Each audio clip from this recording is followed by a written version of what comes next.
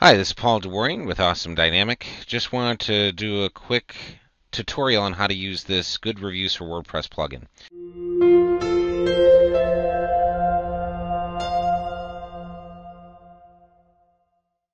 I have this installed on one of my clients' websites. I just want to show you what the plugin page on WordPress looks like.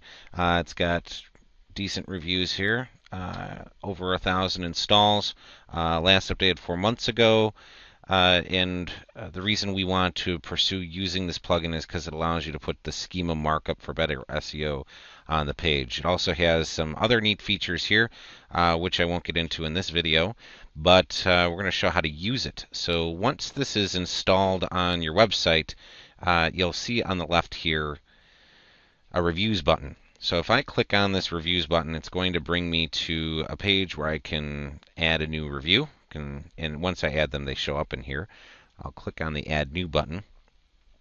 And once I click Add New, I'm able to put in the name of the reviewer. It asks for Enter Reviewer here, so I'm going to put in my name.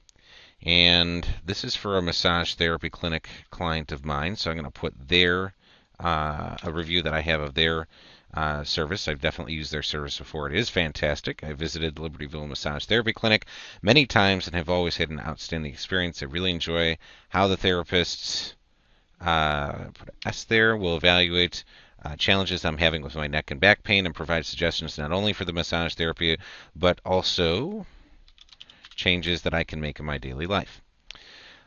So once I have this here, depending on what your website has installed, we'll see that this Yoast is not going to be important for this at this point. In fact, I'm not going to get into that now, but just regarding the review plugin, I would go into, it says you can put in the reviewer organization, reviewer website, the review date. That's one that I am going to put in here. Down here, I can put the rating. I'm going to do 5 out of 5. And I'm going to put the stars. And that's all I essentially need to do. So the name, what they said. Here we have the review date and the rating, 5 out of 5, and show rating as stars. So that's all you really need to do.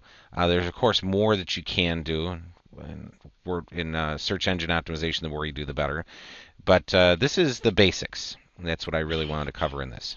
So once I click the Publish button here, that will make this review available to drop into a page. And I'm going to wait for this to refresh here. So now this is available to use.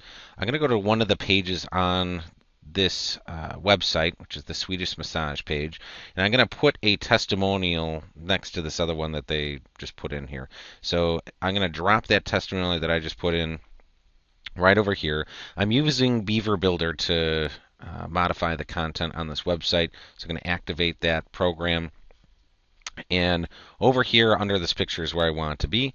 So I'm going to go to WordPress widgets, and then Good Reviews is the name of the plugin. So I'm going to just drop this in underneath the picture. It's going to give me some options, and what's really cool here is I can just click on the review that I just made. I entitled it with my name, and this other option doesn't matter because there's only one review to display because I selected the one. And we can see right away how it looks. This is how it looks out of the box. Of course, some folks might want to use CSS styling to make these stars gold, maybe have those stars be at the bottom. Probably get rid of this gray box if you wanted. There's all sorts of styling attributes you could do.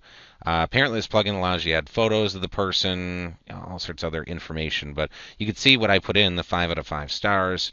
The testimonial itself is there, the date and my name, so all those things are there. And if I hit save and done, publish, that will put that testimonial on this page. But what's really important is the schema markup behind it is there. So if I go to the Rich Snippets testing tool from Google, and I take the URL of this page and pop it in there, fetch URL, I'll paste that URL in, fetch and validate. It's going to flag something for the video that's in the page, which isn't important, but over here is what we're looking for. It says it finds the review. Everything's all good. It sees the review body, the date published, the name, description, and URL of the business, the item reviewed, the reviewer rating. We have rating value 5 out of 5. And then the author is my name right here. So that's on the page. This is a way to test to make sure it's working. Now, how does this benefit your SEO? Right away, you're not going to see this for their page in the Google search results. So if I just Google this page, google.com, punch this page in, what we're going to see is the gold star show up on the organic search results somewhere on this listing. I'm going to show you a quick example for another one of my clients. They use the rich snippets, and you can see all these results here for this really competitive key term. You see theirs is the only one that has these gold stars showing up. But because we used this method and that schema markup is behind the testimonial, this set of gold stars will show up on the organic listing. Well, Google can decide to show it. Doesn't mean it will show. But now we at least have that opportunity. And when we're scrolling through results and we see it, the eye snaps to it immediately and can help trump the statistics on which result is clicked first. So the idea here is to get at least one testimonial on each page on your website. And if you use the method that I just showed you with this really easy to use plugin, that's going to be super easy, because the code to put behind it isn't necessarily the easiest thing in the world, but using this method will make that easy. Thank you for joining me. If you want to learn more, please visit awesomedynamic.com or call 800-238-1811.